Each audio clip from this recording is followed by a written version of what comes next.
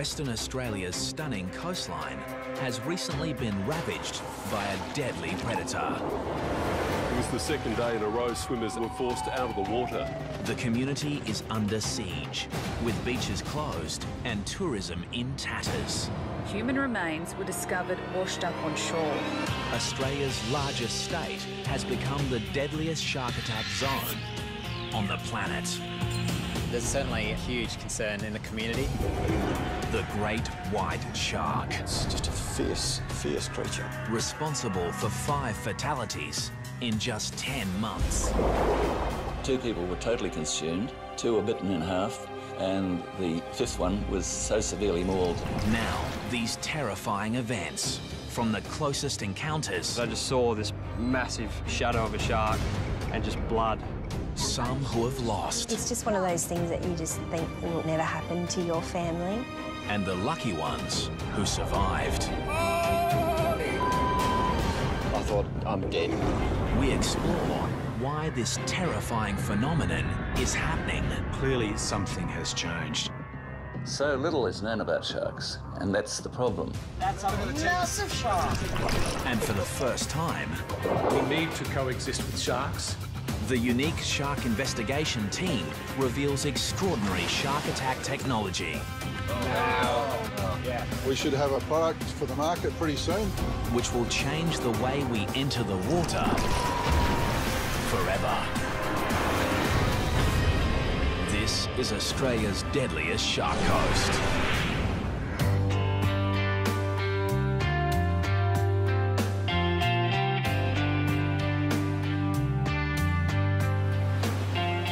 Western Australia's coastline spans over 12,000 kilometres of some of the most beautiful beaches in the world. But recently, they've become the most dangerous. Western Australia had a charm period between 1925, when there was an attack at Cottesloe, and 2000, when Ken Crew was taken at North Cottesloe. That's a period of 75 years in the metropolitan area. But attacks have escalated in recent years. We've had 10 since 2005, and we've had 5 in less than 12 months. This unprecedented spate of fatal shark attacks has triggered a wave of fear amongst the West Australian community. The impact has a profound effect on the lives of many, especially those unlucky enough to witness these horrific events. I'll just pull the car up there and drop it in just there. It's cooking. 22-year-old surfer Matt Holmes travelled 2 hours north from Perth with his mates to a popular surfing location called Wedge Island. Yeah, we were just so excited to run around throwing the ski in as quick as we could to get out there. Together, they'd had years of experience surfing the West Australian coast. But there was nothing that could prepare these 3 young men for what was about to happen. It just looked so safe out in that water. Just felt like a perfect day. Using his jet ski, Matt began towing his friend out to the breakers, where they could take turns surfing the waves. We'd been in the water for, I reckon, an hour and a half. We were just towing up to 2 blokes that were probably 100 metres away, and I signalled to Nathan to turn around. I looked back forward and just saw some guy just get attacked by a shark. Matt watched in horror as the 5-metre great white shark moved through the waves like a torpedo. It sort of hit him and then drove him into the water. Just water going everywhere. And within 5 to 10 seconds, the thrashing just turned all red. And there was blood. Matt quickly took his friend into shore. The guy's mate was just screaming at me. My mate's out the back. And I just remember holding the jet ski just flat out. I was just flying through the waves. And as I got close to the guy, a set came and I just hit the set flat out and I was just airborne. And when I was airborne, I looked over and I just saw this massive shadow of a shark and just blood. I just wanted to get him out of the water. I was so focused on getting him, I was leaning down off the side and the ski was rolling, and I heard like a thrash of a tail, and I turned behind me and the shark was behind the ski and just followed me around. I felt it nudge the ski and I just thought, oh, I'm going to roll over here. The great white then began to exhibit the behaviour of a top-order predator. And the shark just slowly just followed me around and it was just sort of eyeballing me. It was just fending me off the guy. Just the way it was just hugging me off him, I couldn't get any closer. They say they bite humans and let go. This shark was determined. This shark was fending me off the body. This shark wanted him. Despite placing his own life at risk, Matt's efforts were to no avail. As I got closer to him, he just took the rest of him and dove off into the white water. No one on the beach that day could predict the horrific events that unfolded so quickly and that tragically took the life of Ben Linden. He was 24. His body was never recovered. Witnesses say the shark was at least 4 to 5 metres. With one bite, it cut the young victim clean in two. Ben would become the 5th shark attack victim in less than 10 months.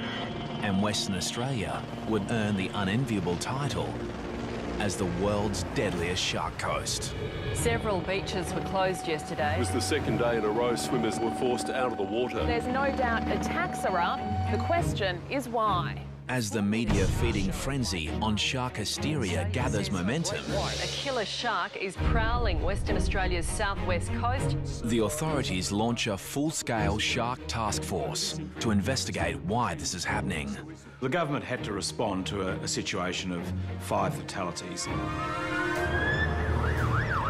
That was unusual, and clearly something has changed.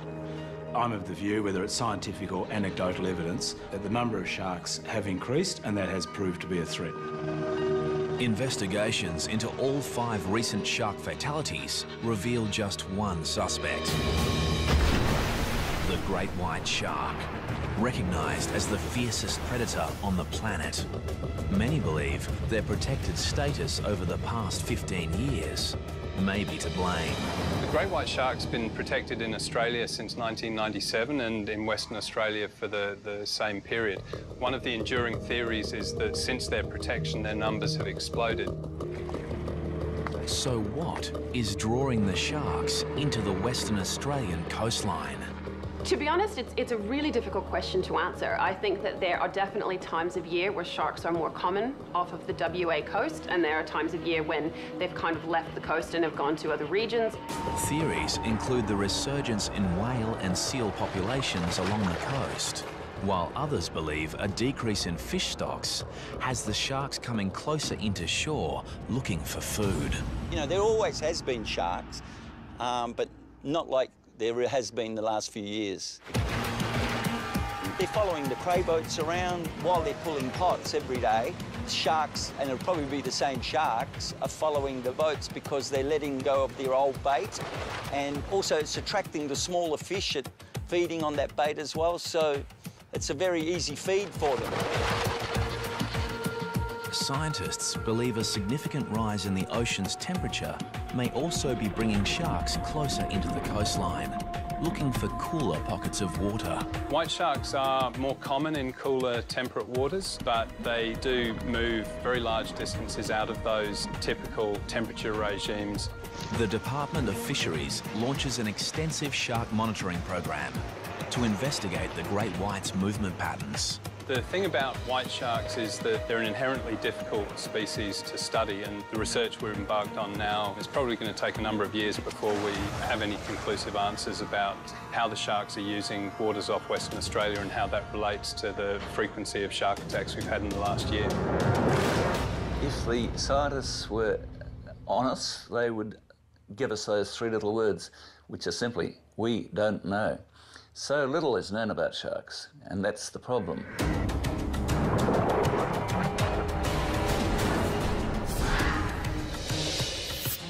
While the quest for answers continues, the world's attention turns on Western Australia's south coast. Peter Kerman was moored while diving, but the 33-year-old couldn't be saved.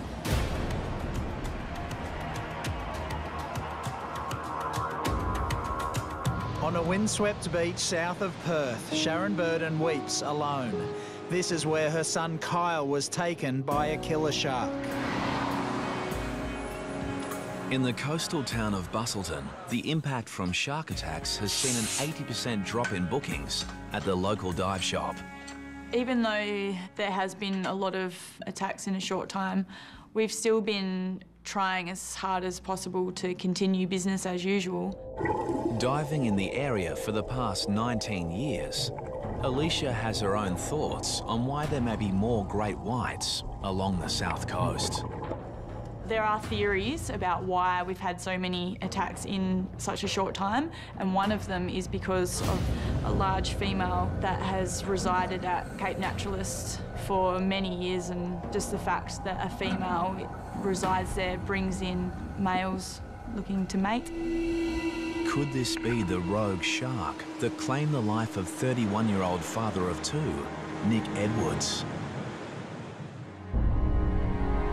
That morning I was getting ready for work, and usually Nick would go down to Gracetown for a morning surf. Oh, let's get you ready for Daddy, hey? Nathan was at school and Lucy was waiting for him to get home because he would care for her while I went to work. This morning he didn't come home, so straight away I thought that he was hanging around for that last wave and he was going to be a little bit late. A short distance away in Gracetown, local surfer Rob Alder was watching from his balcony as his mate hit the waves. Rob was supposed to be with Nick, but fate kept him at home. I'd been watching him for about 20 minutes. I left the binoculars to put on my wetsuit. In those few seconds, there was a sudden and vicious attack in the water.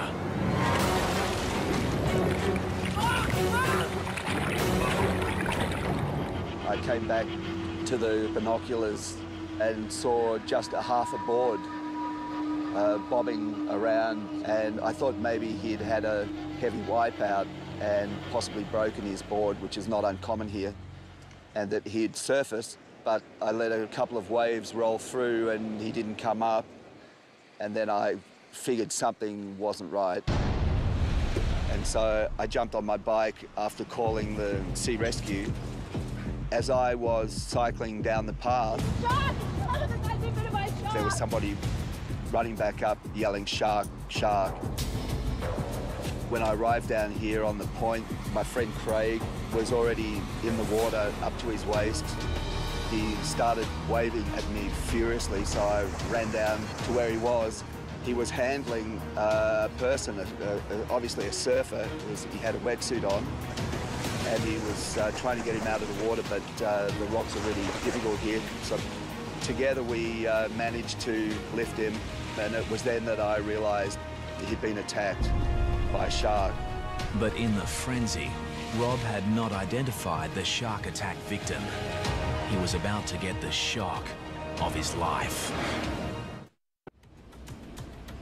There were quite severe lacerations on his upper thigh and the calf of his right leg. Nick. As they assess the victim's injuries, Rob Alder is shocked to discover it's his surfing buddy, Nick. Here, pressure here. I took the leg rope off my board and wrapped it around his thigh as a tourniquet and started CPR and mouth-to-mouth. The fellow surfers desperately tried to revive Nick until the paramedics arrive.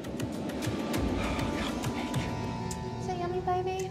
Meantime, Nick's wife, Melissa, is at home, oblivious to the drama that is unfolding. At that time, I was quite anxious and I started ringing the hospital. Yeah, can you tell me if someone's been admitted by the name of Nick Edwards? I thought something may have happened to him, like, you know, was hurrying home and had been in an accident. Around 20 minutes after he'd been dragged unconscious from the water, Nick Edwards was rushed by paramedics to Margaret River District Hospital. At this point, Melissa had become quite frantic. She had heard news there'd been a shark attack where Nick had been surfing. I've rung my family and said there's been an attack, and I'm quite worried about Nick. I can't get in contact with him. Mrs. Edwards. And then there's a knock at the door and the police are here. I heard about your husband, Jim. They say that there's been an accident and straight away, I guess, I just knew what the news was.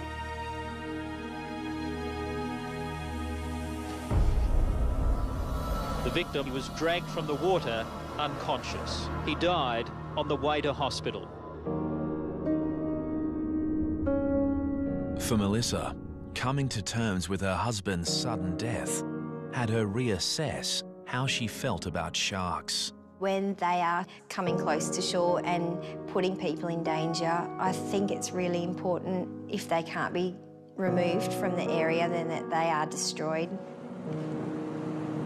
Somebody said to me, what right do we have to play God with the sharks? There's no price you could put on a human life. But in the rising debate on culling sharks, conservationists fear the wrong message is getting across. White sharks are the apex predator in our marine environment, and it's really important to understand how important they are. If you take out apex predators in an ecosystem, all the other lower predators multiply and the whole system comes out of balance. So we do need to protect white sharks, and if people enjoy eating local seafood, they enjoy scuba diving, whatever it is about the marine environment they enjoy, they have to understand that white sharks are critical to maintaining that balance.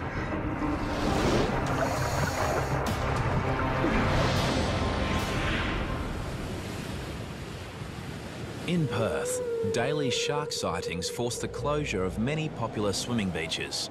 But despite the increased shark threat, there are still a few brave souls who aren't afraid to venture into the water. I'd like to welcome everyone aboard Blue Destiny. My name's Mark, I'm the skipper. Today, divers are heading to the northern tip of Rottnest Island, a popular tourist island just off the coast of Perth. Do you want to see a shark? Hope so. With some trepidation, they're about to dive the exact same location, which only 12 months ago was the scene of a horrific shark attack.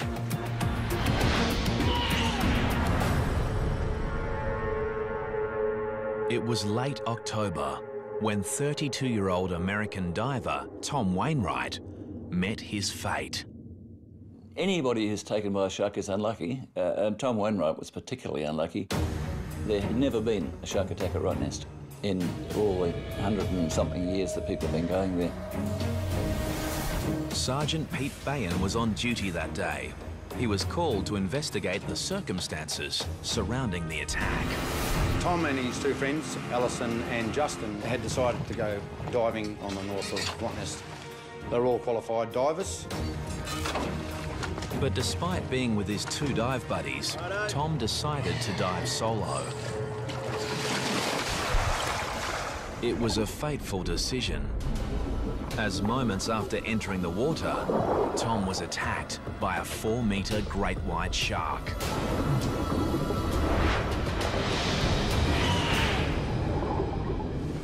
Justin and Alison noticed a disturbance on the surface where a huge amount of bubbles came to the top. Along with the bubbles came a large amount of blood, and Justin and Alison knew their friend was in grave danger. They've gone over to where Tom is and they managed to pull him on board. They saw that he'd received a massive injury to his left side. His left arm was missing and there seemed to be a circular bite from the top of the shoulder, which had gone around through to the centre of his chest and out to through to his left hip. So it was like a half-moon shape that had gone. It was a brutal, savage bite.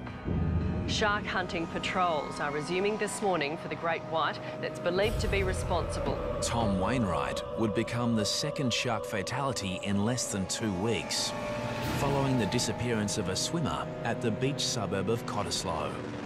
After 2 days of searching, the only trace of Bryn Martin are his speedos, triggering speculation that a rogue shark may be responsible. And for shark author Hugh Edwards, it's a theory that should not be ruled out.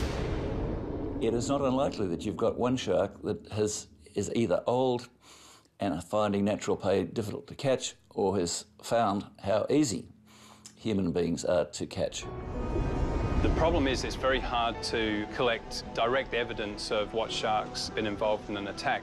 But based on all the circumstantial evidence, such as the size of the shark, the locations, the periods between shark attacks, there's not a very strong case that the same shark has been involved in all of our attacks over here. Serial offender or not, the Western Australian government moves to allow the killing of any shark that poses an imminent threat. If a shark is staying around a popular tourist beach area and staying within that vicinity, it's got to feed. That's the harsh reality, so there is a threat there. I take a view that we have a responsibility to protect people using the beach, particularly families and young children. So this deadly hunter has now become the hunted. The baited hooks were set up in a capture and kill operation, the first of its kind in WA. One of the big problems is actually even establishing what an imminent threat is. If a shark is seen and has been spotted and people have been removed from the water, then there really isn't an imminent threat anymore. So it seems to be quite an impractical policy, but the impact it's having on people is actually to increase the fear that we're trying to remove without really making people safer. As an alternative to killing sharks, the government assembles a special team of shark experts at the University of Western Australia to investigate how to make people feel safer in the water. We've got the 2 white shark brains here. Professor Sean Collin, a world leader in shark sensory biology, leads a team of specialists who have spent many years attempting to understand shark behaviour. The great white shark is one of the largest predators in the world of the cartilaginous fishes family. It's been around over 400 million years and has developed a whole battery of sensors that makes an exquisitely tuned predator. The team's research into shark sensory systems has led to the development of new shark deterrents, which the team is now preparing to. This show was created for you and your family to watch together. Welcome to Nat Geo Wild. Test in the field. For the first time, they are packing up their entire laboratory and taking it into the domain of these deadly predators. This is a large undertaking, but I believe this is a wonderful opportunity to restore confidence of the public to re-enter our beautiful waters. As they embark on their 1,100-kilometre journey north, the team is hopeful that they'll get some results.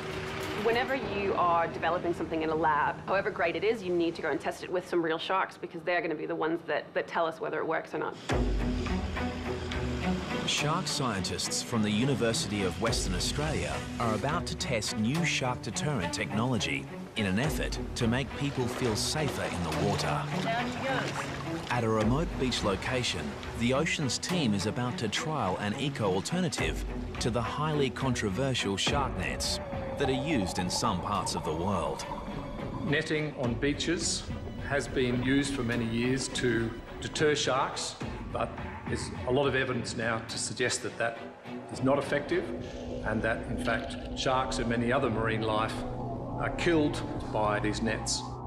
The alternative is a bubble curtain, which quite simply is a wall of bubbles designed to interfere with the shark's senses, including hearing, as well as the shark's lateral line. Lateral line extends over the head and flank of all sharks and detects very minute water movement as the animal moves through the water. Research suggests that sharks will be frightened away by the interference caused by the bubbles. This theory is reinforced after a few days of testing in the field. Oh, and you can see it perfectly how he's well within the testing area. Sharks are recorded entering the bubble-free zone, while amazingly, no sharks venture into the bubble net area.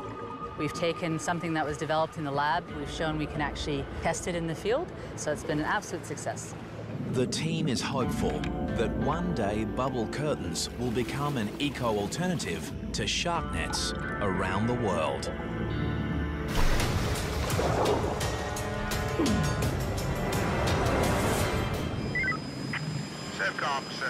Back in Perth, shark patrols are stepped up to combat the increased shark activity.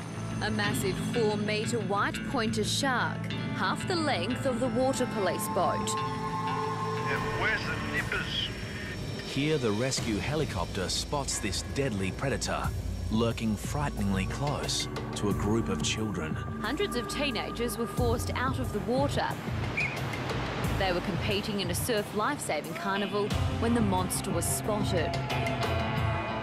Meanwhile, off the WA coast, the Department of Fisheries Shark Monitoring Program uncovers some interesting information. We've monitored 16 sharks off the Perth coast now. All of them have done things very differently while they're here. Some sharks are simply passing through, spend very little time here. Other sharks are here over more extended periods. The monitoring program includes the use of new satellite receivers, enabling shark alerts to be posted on social media sites when tagged sharks swim into populated areas. Stay out until the flags go back up. The siren's just gone. But it's the untagged sharks which pose the biggest threat to beachgoers. And for that, it's up to the surf lifesavers. Surfcom, this is Sorrento Patrol. Volunteer surf lifesaver Bernie Williams knows firsthand how vulnerable we are in the ocean. A group of friends decided we'd like to get a scuba ticket. So that was probably 30 years ago, and I've enjoyed it ever since, till recently. A few years ago, Bernie was with these same friends, diving an ocean reef off the coast of Perth. We're just cruising along the reef. I heard a boat coming quite close to our boat where he'd been anchored. So while Brian and Jenny carried on the reef, I went up to the surface, checked, couldn't see a boat near our boat. So I then came back down. I couldn't immediately see my dive buddies, Jenny and Brian. Suddenly alone in the ocean depths, Bernie searches for his friends. And then, out of the blue comes his worst nightmare. A 4-metre great white shark on the attack. I just felt this sudden impact on my side, and I was pushed through the water. I saw a big black eyeball within about 5 centimetres of my face. My arm was in its mouth, and the alarm bells just went off in my head. Miraculously, Bernie managed to free his arm from the massive jaws and was able to make his way to the ocean floor to seek shelter. Then my arm really started hurting quite badly, and the water started getting a very polluted look to it, a very sheeny look to it, and I realised that I was bleeding quite badly. Things couldn't get much worse for Bernie until the great white continued to stalk its prey. The shark was just circling. I had my spear gun with me. To fend the shark off, I poked it in the nose as it rushed me. I think it knew that it had a meal there. I was tucked up against the reef watching the shark when I felt someone touch me on the shoulder, and it was the dive buddies. Literally, as soon as I felt the touch on my shoulder, the shark just turned around and it disappeared. But Bernie's ordeal wasn't over yet. That trip from the bottom to the surface had to be the most frightening trip you could ever think of, because the speed of these sharks, it could have quite easily attacked us and made mincemeat of us in the water. Finally, they reached the surface, and with the help of some nearby fishermen, all 3 divers make it to safety. Bernie realises it was a lucky escape. He attributes his survival to a portable shark repellent device. My belief is one of my dive buddies, Brian, was wearing a shark shield, and I think that probably deterred it because it just took off. The shark shield works by emitting an electrical current that theoretically deters sharks within a 3-metre radius of the device. Shark right at the surface. Big one.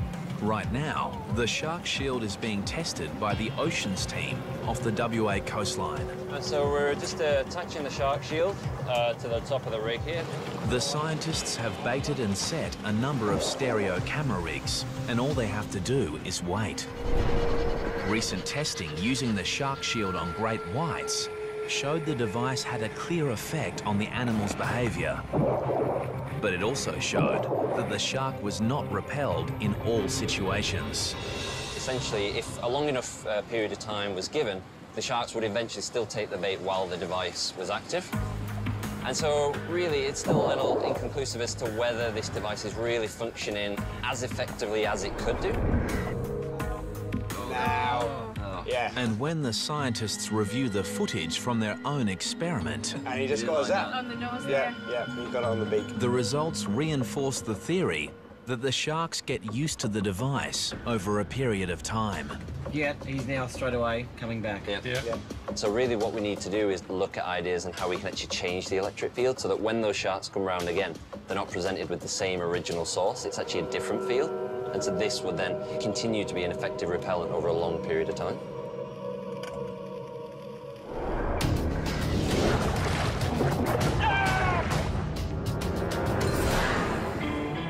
It's not just surfers, divers or swimmers that are at risk. Any surf craft on the water is in danger of being attacked by sharks. As Martin Kane discovered while surf skiing with friends at a popular beach just north of Perth. When you get out there at sunrise, it's a very spiritual experience. It's just a great way to start a day. It was on one such day that Martin and friends encountered a pod of dolphins, a stunning and quite common event. Except these dolphins were behaving strangely. There's about 5 dolphins on my right as I passed by. We're actually huddled up together in a very tight formation, almost floating. We stopped for a while. Martin stopped, but a few of the rest of us stopped for a bit longer because we were so interested in it. Martin began to paddle off, leaving the group behind. And at that moment, a 3-metre great white shark began moving towards him at a speed estimated to be up to 45 kilometres per hour. And then this almighty crash and bang.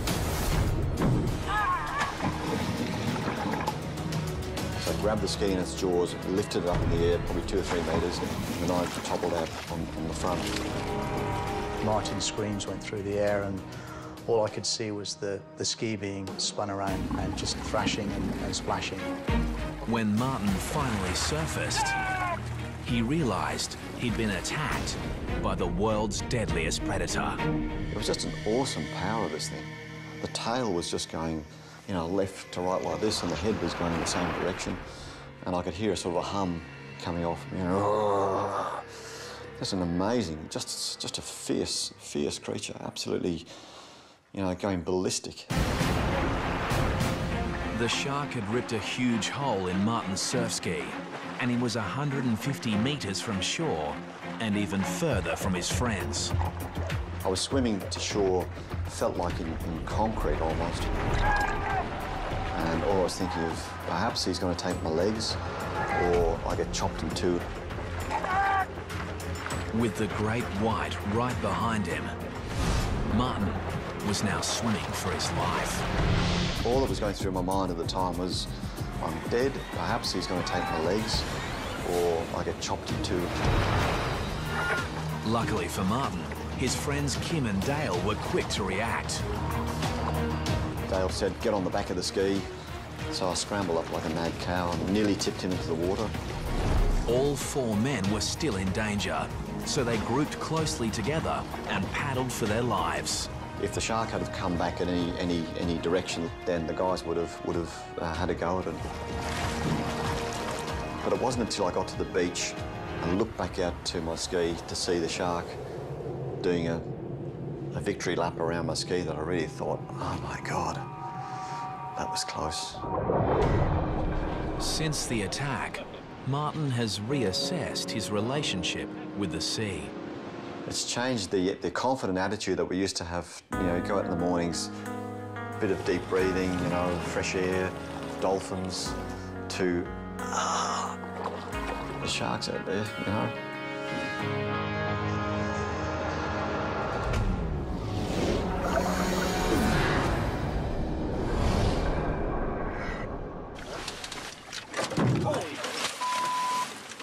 You almost took the motor off. In Western Australia, many of the shark sightings have been caught on video. Weather looks good, no swell. And none more chilling than this footage, taken by freediver Nathan Podmore while on a diving expedition 4.5 hours north of Perth. Hopefully there's a few fish about. When Nathan and his friend Dave enter the water, there are a few fish about, but just not the ones they were expecting. In the water for a couple of minutes. And just next minute, just heard Dave just scream my name. There was definitely something in his voice that just said, we're in a bit of strife. And turned around and it's just like, whoa. The two young men are confronted by a 4-metre great white shark. It was unbelievable. Just look, they're like a torpedo underwater. They're absolutely massive. And it came in straight at us both, and it sort of just broadsided in front of us. I had a good opportunity to just give it a good whack, sort of as hard as I could whack. I punched it in the side of its face, and it didn't like it much. Incredibly, Nathan and Dave were able to scramble aboard their boat. You don't see one of them every day, and you don't want to see one of them every day. It's something extraordinary. On this occasion, the boys were lucky to have a spear gun for protection. But in most cases, the only thing between you and a shark is the wetsuit. And off the coast of Western Australia, the ocean scientists believe they've finally found a way to make the wetsuit shark-proof. Dave, so these are some of the wetsuit designs that we've come up with using... After years of research, they're about to test new wetsuit prototypes, which have been designed in conjunction with a leading product developer. The most common question that we get asked when anybody gets a wetsuit is, I don't want to look like a seal, and what colour do sharks like? Well, we think now, based on the science that's been done, the research that's been done so far, we know the answer to that question.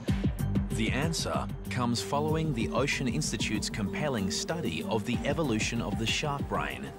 Here, Dr. Kara Yopak compares the brains of a great hammerhead shark and a manta ray with the smallest brain of them all.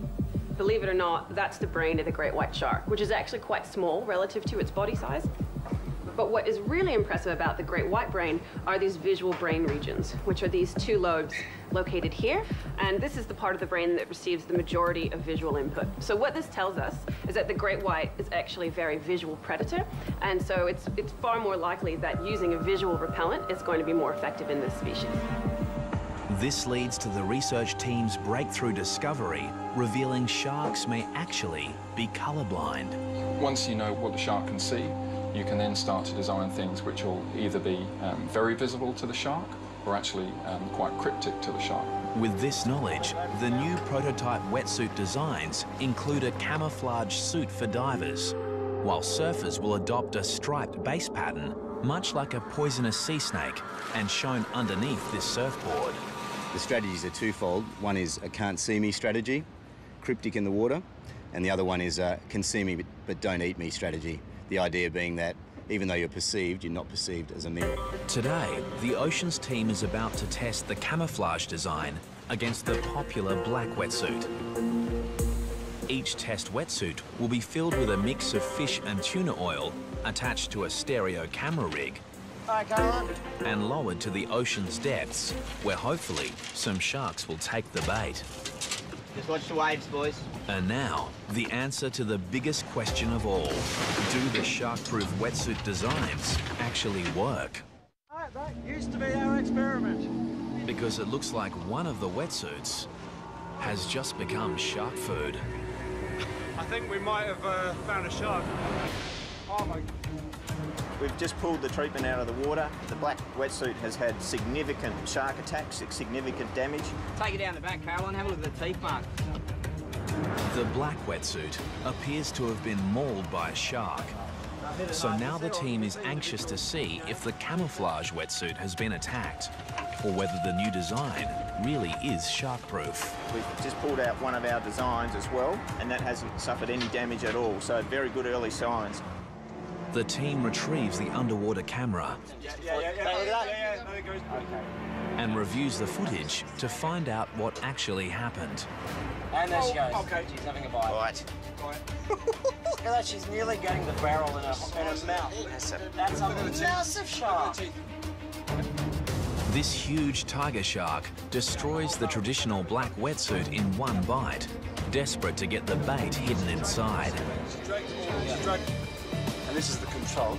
And to reinforce the science, even though this barrel is filled with the same bait, this deadly predator shows little interest in the new camouflaged wetsuit, leaving it completely unscathed. If you compare this with what happened with the control, I mean, while it might be early days, there is no denying this is a significant breakthrough, which may just revolutionise the world's wetsuit market. It's full steam ahead from here. We'll continue the science and the research, and we should have a product for the market pretty soon that's going to make people feel a lot more comfortable about being in the water.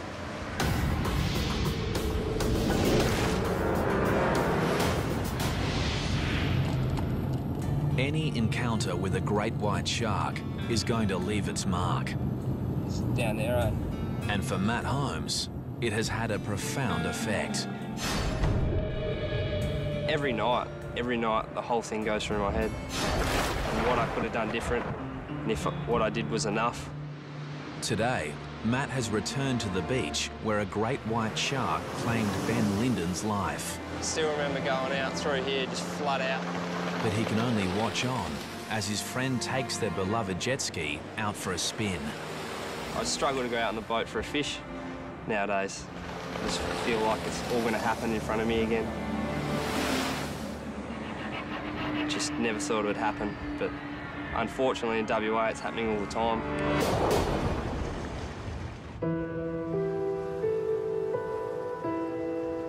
Going back to Gracetown is a good feeling for me and the children because that's where we feel closest to Nick. The loss of Melissa's husband, Nick, means her life and the lives of her children will never be the same. Because Lucy's quite young, we go down onto the sand and there's a cross still in the sand, so she decorates it and plays in the sand. And despite a great connection to the ocean, the young family isn't ready to venture back in. And I know Nathan's never going to go in the water again. And the question remains, will it ever be safe to go back into the water?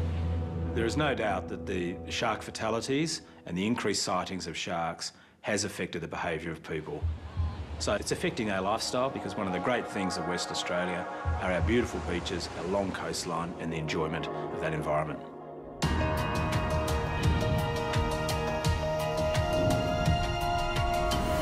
Despite the great white shark being the apex predator of the world's oceans, that's a massive shark. And all the scientific minds and money behind the research, these formidable animals remain an enigma. But shark scientists believe that is all about to change. It's my hope that we can very soon understand more about the shark and the environment in which it lives. We need to coexist with sharks. Their presence within our ecosystems is vital. At the moment, the only certain things we can say is that there will be another shark attack. But we don't know when and we don't know where. And there is one more certainty. For now, Western Australia remains the world's deadliest shark coast.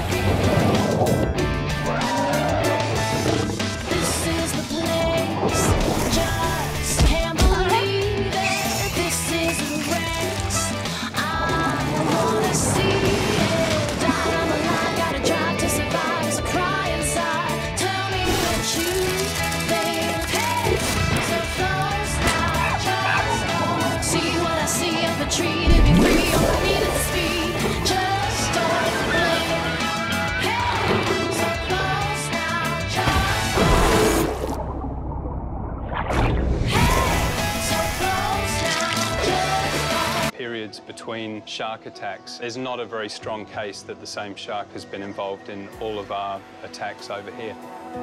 Serial offender or not, the Western Australian government moves to allow the killing of any shark that poses an imminent threat. If a shark is staying around a popular tourist beach area and staying within that vicinity, it's got to feed. That's the harsh reality, so there is a threat there. I take a view that we have a responsibility to protect people using the beach, particularly families and young children. So this deadly hunter has now become the hunted. The baited hooks were set up in a capture and kill operation, the first of its kind in WA. One of the big problems is actually even establishing what an imminent threat is. If a shark is seen and has been spotted and people have been removed from the water, then there really isn't an imminent threat anymore. So it seems to be quite an impractical policy, but the impact it's having on people is actually to increase the fear that we're trying to remove without really making people safer. As an alternative to killing sharks, the government assembles a special team of shark experts at the University of Western Australia to investigate how to make people feel safer in the water. We've got the 2 white shark brains here. Professor Sean Collin, a world leader in shark sensory biology, leads a team of specialists who have spent many years attempting to understand shark behaviour. The great white shark is one of the largest predators in the world of the cartilaginous fishes family.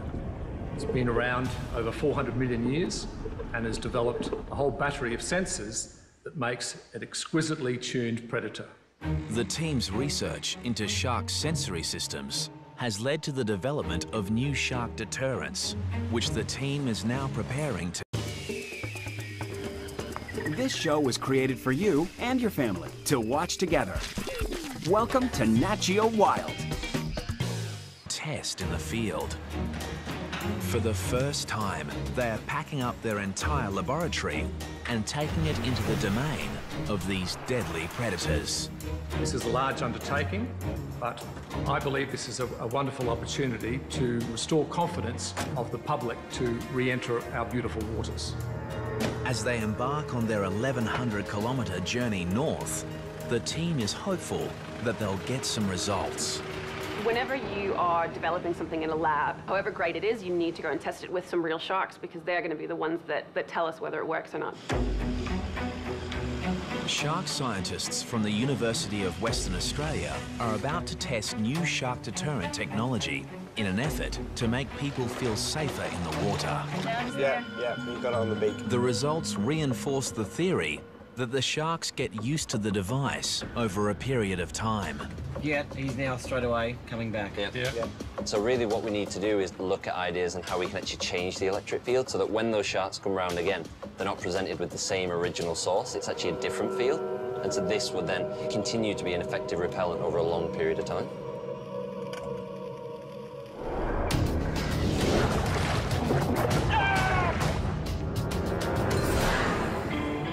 It's not just surfers, divers or swimmers that are at risk.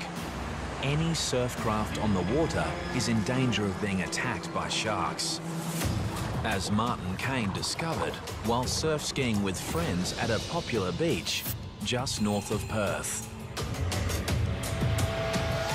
When you get out there at sunrise, it's a very spiritual experience. It's just a great way to start a day.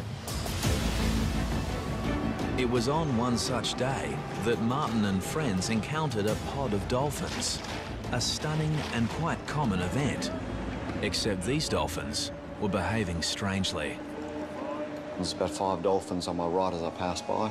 We're actually huddled up together in a very tight formation, almost floating. We stopped for a while.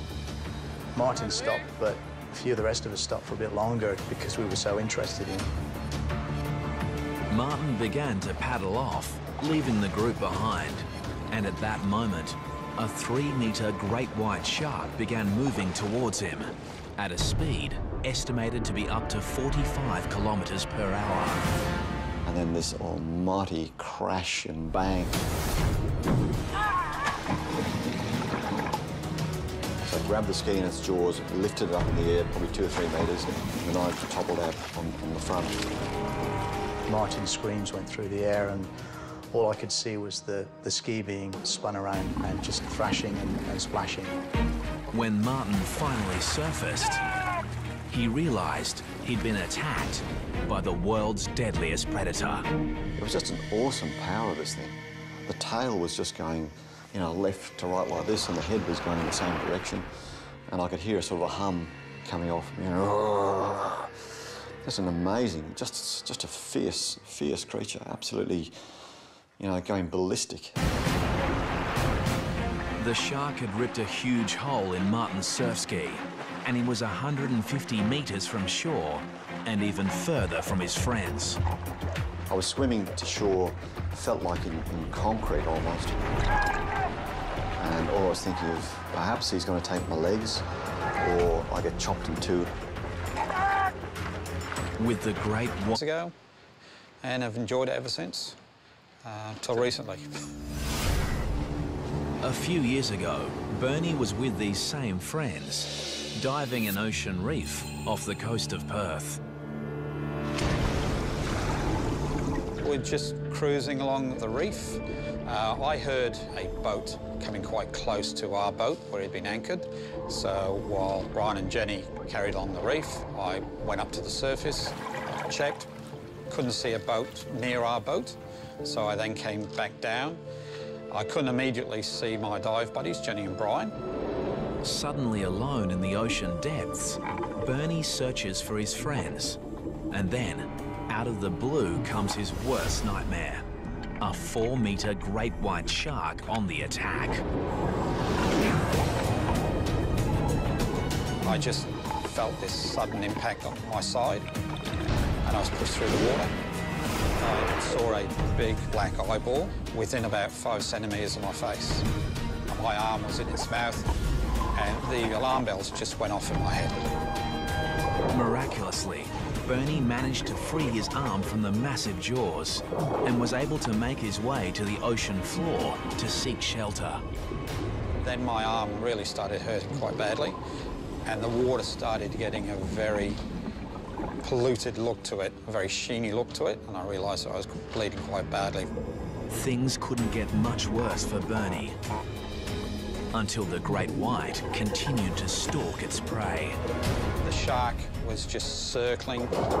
I had my spear gun with me. To fend the shark off, I poked it in the nose as it brushed me. I think it knew that it had a meal there. I was tucked up against the reef watching the shark when I felt someone touch me on the shoulder, and it was the dive buddies. Literally, as soon as I felt the touch on my shoulder, the shark just turned around and it disappeared. But Bernie's ordeal wasn't over yet. That trip from the bottom to the surface had to be the most frightening trip you could ever think of, because the speed of these sharks, it could have quite easily attacked us and made mincemeat of us in the water. Finally, they reached the surface, and with the help of some nearby fishermen, all 3 divers make it to safety. Bernie realises it was a lucky escape. He attributes his survival to a portable shark repellent device. My belief is one of my dive buddies, Brian, was wearing a shark shield, and I think that probably deterred it because it just took off. I left the binoculars to put on my wetsuit. In those few seconds, there was a sudden and vicious attack in the water.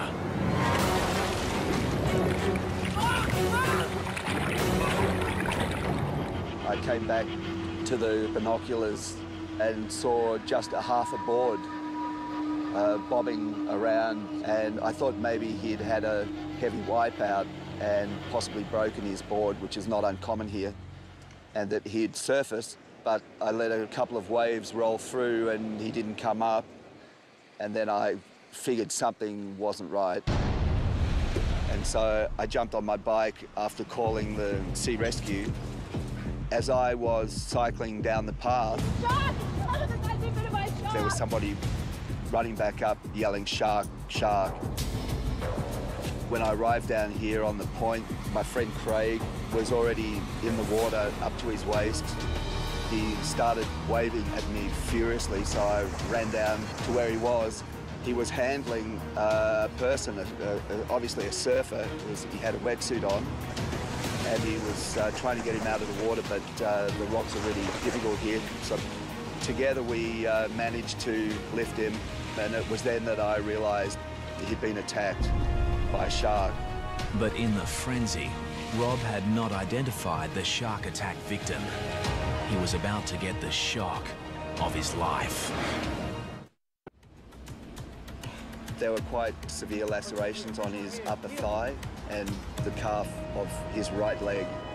Nick. As they assess the victim's injuries, Rob Alder is shocked to discover it's his surfing buddy, Nick. Here, pressure here. I took the leg rope off my board and wrapped it around his thigh as a tourniquet and started CPR and mouth-to-mouth. The fellow surfers desperately tried to revive Nick until the paramedics arrive. Is that yummy, baby? Meantime, Nick's wife, Melissa, is at home, oblivious to the drama that is unfolding. At that time, I was quite anxious and I started ringing the hospital. Yeah, can you tell me if someone's been admitted by the name of Nick Edwards? I thought something may have happened to him, like, you know, was hurrying home and had been in an accident. Around 20 minutes after he'd been dragged unconscious from the water, Nick Edwards was rushed by paramedics to Margaret River District Hospital. At this point, Melissa had become quite frantic. She had heard news there'd been a shark attack where Nick had been surfing. I've rung my family and said there's been an attack and I'm... More extended periods. The monitoring program includes the use of new satellite receivers, enabling shark alerts to be posted on social media sites when tagged sharks swim into populated areas. Stay out until the flags go back up. The siren's just gone. But it's the untagged sharks which pose the biggest threat to beachgoers. And for that, it's up to the surf lifesavers. Surfcom, this is Sorrento Patrol. Volunteer surf lifesaver Bernie Williams knows firsthand how vulnerable we are in the ocean. A group of friends decided we'd like to get a scuba ticket. So that was probably 30 years ago, and I've enjoyed it ever since, till recently. A few years ago, Bernie was with these same friends, diving an ocean reef off the coast of Perth. We're just cruising along the reef. I heard a boat coming quite close to our boat where he'd been anchored. So while Brian and Jenny carried on the reef, I went up to the surface, checked, couldn't see a boat near our boat. So I then came back down. I couldn't immediately see my dive buddies, Jenny and Brian. Suddenly alone in the ocean depths, Bernie searches for his friends. And then, out of the blue comes his worst nightmare. A 4-metre great white shark on the attack. I just felt this sudden impact on my side, and I was pushed through the water. I saw a big black eyeball within about 5 centimetres of my face. My arm was in its mouth, and the alarm bells just went off in my head. Miraculously, Bernie managed to free his arm from the massive jaws and was able to make his way to the ocean floor to seek shelter. Then my arm really started hurting quite badly, and the water started getting a very polluted look to it, a very sheeny look to it, and I realised that I was bleeding quite badly. Things couldn't get much worse for Bernie until the great white continued to stalk its prey. The shark was just circling. I had my spear gun with me. To fend the shark off, I poked it in the nose as it brushed me. I think it knew that it had a meal there. I was tucked up against the reef watching the shark when I felt someone touch me on the shoulder, and it was the dive buddies. Literally, as soon as I felt the touch on my shoulder, the shark just turned around and it disappeared. but Bernie's ordeal.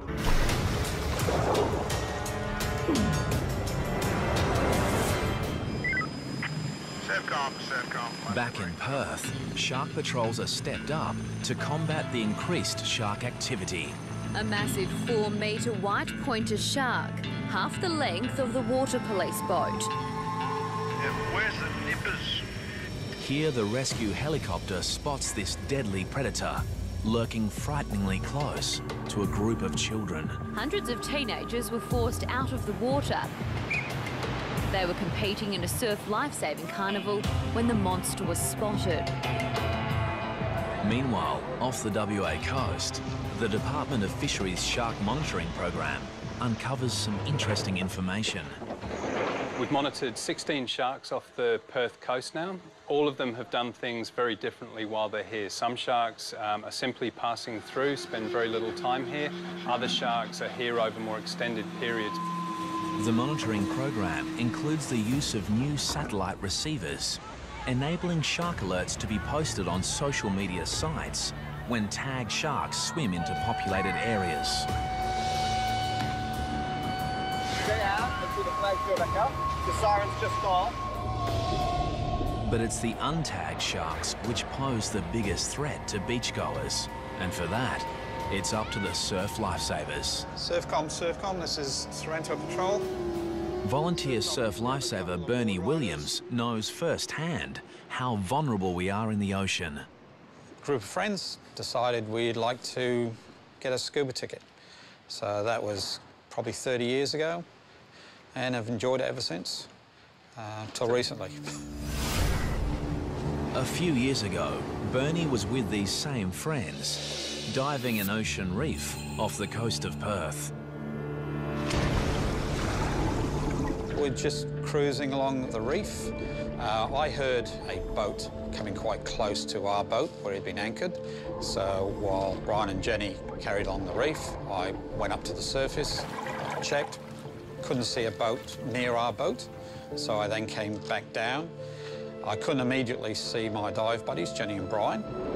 Suddenly alone in the ocean depths, Bernie searches for his friends. And then, out of the blue comes his worst nightmare. A 4-metre great white shark on the attack. I just felt this sudden impact on my side, and I was pushed through the water. I saw a big black eyeball within about 5 centimetres of my face. My arm was in its mouth, and the alarm bells just went off in my head. Miraculous fiercest predator on the planet. Many believe their protected status over the past 15 years may be to blame. The great white shark's been protected in Australia since 1997 and in Western Australia for the same period. One of the enduring theories is that since their protection, their numbers have exploded. So what is drawing the sharks into the Western Australian coastline? To be honest, it's a really difficult question to answer. I think that there are definitely times of year where sharks are more common off of the WA coast, and there are times of year when they've kind of left the coast and have gone to other regions. Theories include the resurgence in whale and seal populations along the coast, while others believe a decrease in fish stocks has the sharks coming closer into shore looking for food. You know, there always has been sharks, but not like there has been the last few years. They're following the prey boats around while they're pulling pots every day. Sharks, and it'll probably be the same sharks, are following the boats because they're letting go of their old bait, and also it's attracting the smaller fish at feeding on that bait as well, so it's a very easy feed for them. Scientists believe a significant rise in the ocean's temperature may also be bringing sharks closer into the coastline, looking for cooler pockets of water. White sharks are more common in cooler, temperate waters, but they do move very large distances out of those typical temperature regimes. The Department of Fisheries launches an extensive shark monitoring program, to investigate the great white's movement patterns. The thing about white sharks is that they're an inherently difficult species to study, and the research we're embarked on now is probably going to take a number of years before we have any conclusive answers about how the sharks are using waters off Western Australia and how that relates to the frequency of shark attacks we've had in the last year. If the scientists were honest, they would give us those three little words, which are simply, we don't know. So little is known about sharks, and that's the problem.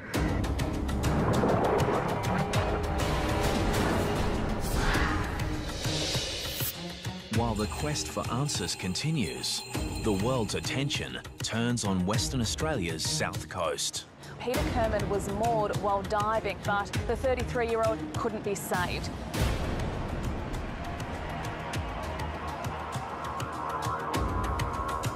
On a windswept beach south of Perth, Sharon Burden weeps alone. This is where her son Kyle was taken by a killer shark. In the coastal town of Busselton, the impact from shark attacks has seen an 80% drop in bookings at the local dive shop.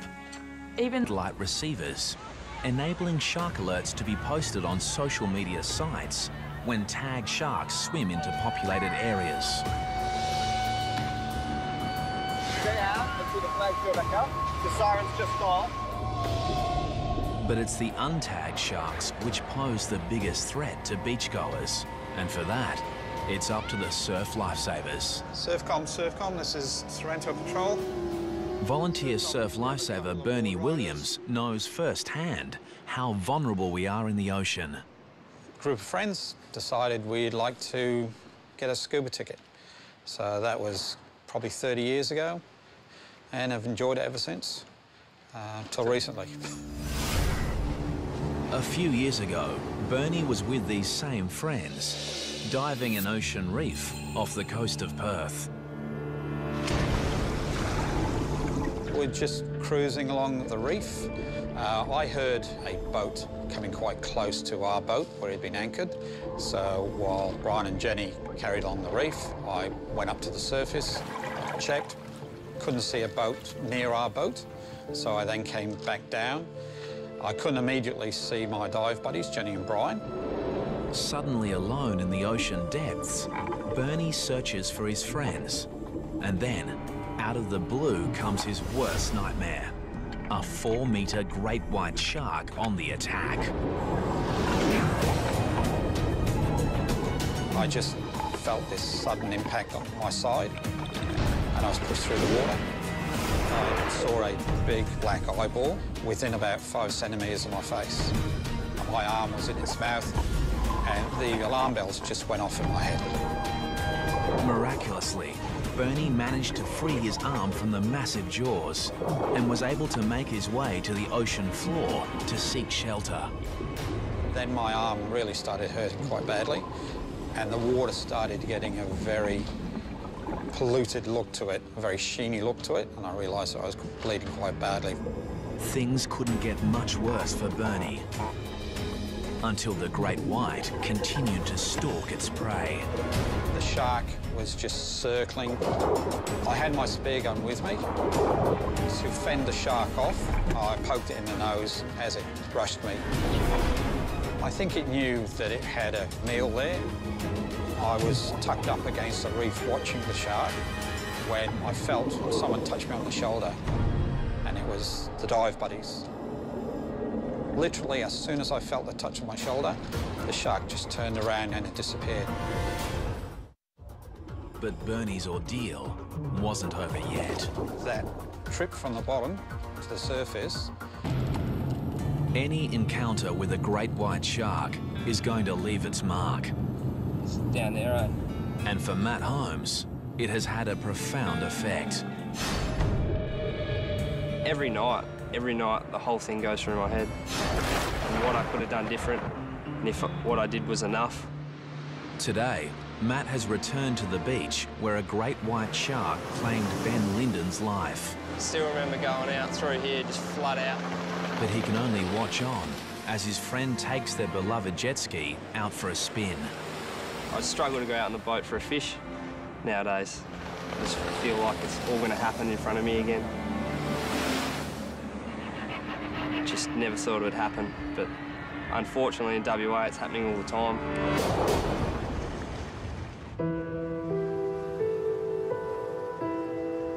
Going back to Gracetown is a good feeling for me and the children because that's where we feel closest to Nick.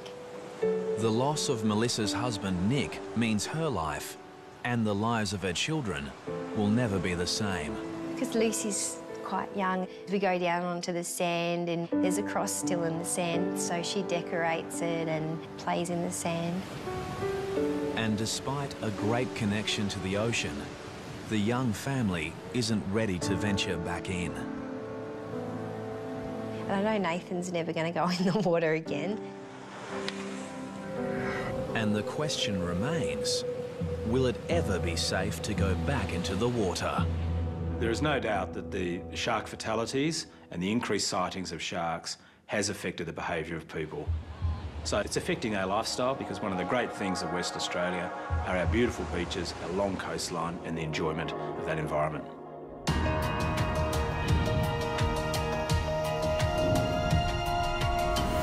Despite the great white shark being the apex predator of the world's oceans, that's a massive shark. And all the scientific minds and money behind the research, these formidable animals remain an enigma. But shark scientists believe that is all about to change.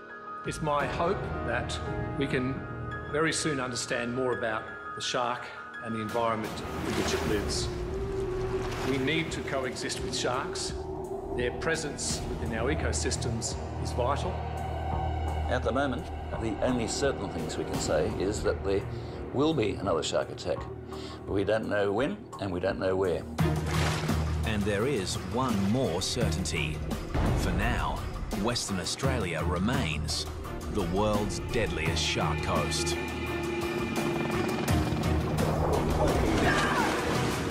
Message is getting across.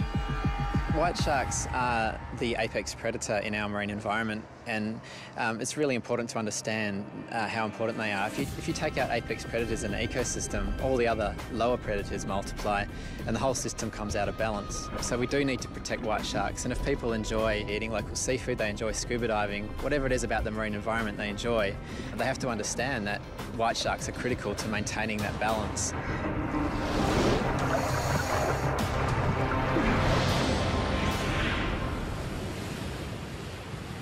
In Perth, daily shark sightings force the closure of many popular swimming beaches. But despite the increased shark threat, there are still a few brave souls who aren't afraid to venture into the water. I'd like to welcome everyone aboard Blue Destiny. My name's Mark, I'm the skipper. Today, divers are heading to the northern tip of Rottnest Island, a popular tourist island just off the coast of Perth. Do you want to see a shark? Hope so. With some trepidation, they're about to dive the exact same location, which only 12 months ago was the scene of a horrific shark attack.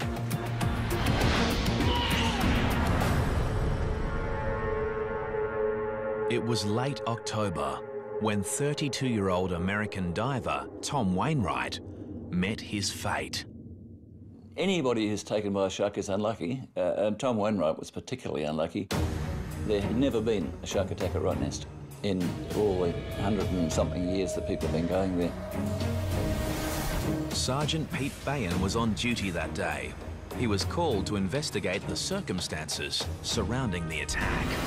Tom and his two friends, Alison and Justin, had decided to go diving on the north of Rottnest. They're all qualified divers. But despite being with his two dive buddies, Tom decided to dive solo. It was a fateful decision, as moments after entering the water, Tom was attacked by a 4-metre great white shark.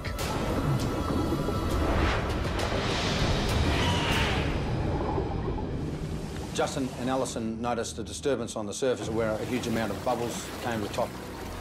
Along with the bubbles came a large amount of blood, and Justin and Alison knew their friend was in grave danger.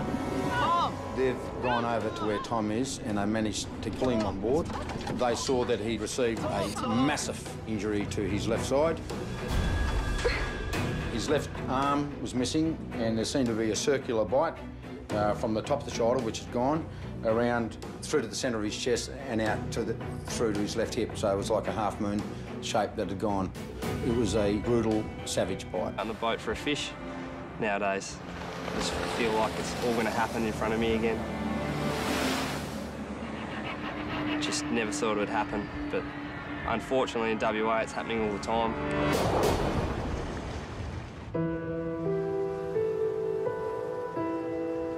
Going back to Gracetown is a good feeling for me and the children because that's where we feel closest to Nick. The loss of Melissa's husband, Nick, means her life and the lives of her children will never be the same.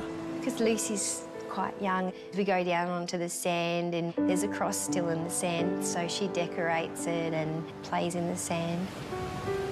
And despite a great connection to the ocean, the young family isn't ready to venture back in. And I know Nathan's never going to go in the water again. And the question remains, will it ever be safe to go back into the water?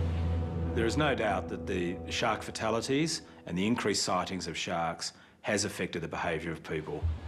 So it's affecting our lifestyle because one of the great things of West Australia are our beautiful beaches, our long coastline and the enjoyment of that environment.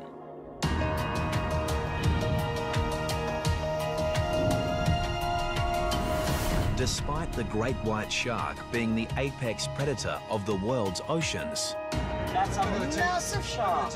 and all the scientific minds and money behind the research, these formidable animals remain an enigma. But shark scientists believe that is all about to change. It's my hope that we can very soon understand more about the shark and the environment in which it lives. We need to coexist with sharks. Their presence within our ecosystems is vital. At the moment, the only certain things we can say is that there will be another shark attack. But we don't know when and we don't know where. And there is one more certainty. For now, Western Australia remains the world's deadliest shark coast.